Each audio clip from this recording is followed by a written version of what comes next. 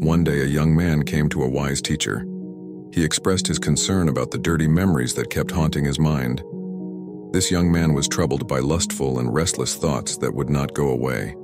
He complained that such thoughts disturbed his peace and made him easily tempted when he saw beautiful women. He felt unable to control himself. Hearing this, the teacher smiled and asked the young man if he knew what lust was. The young man replied that he knew that lust was something bad. The teacher then explained that lust is actually a natural part of being human and is necessary in life. Lust is a feeling that drives a person to feel a lack of something and is then driven to seek it. The teacher then revealed that the young man should understand the origin of lust. Lust does not come from outside, but already exists within man. Lust is a natural reaction to feelings of lack. However, it is important to use it wisely.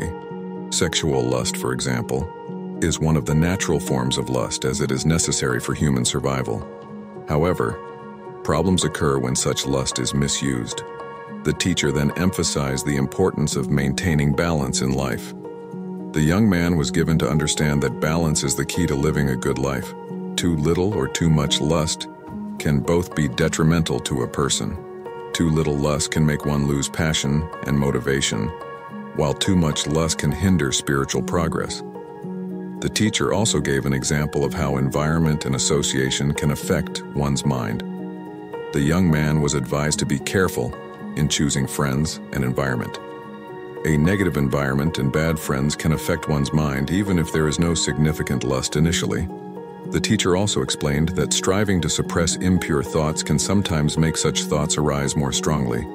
Therefore, the young man was asked not to focus too much on trying to suppress such thoughts, but rather find ways to divert his attention to positive things.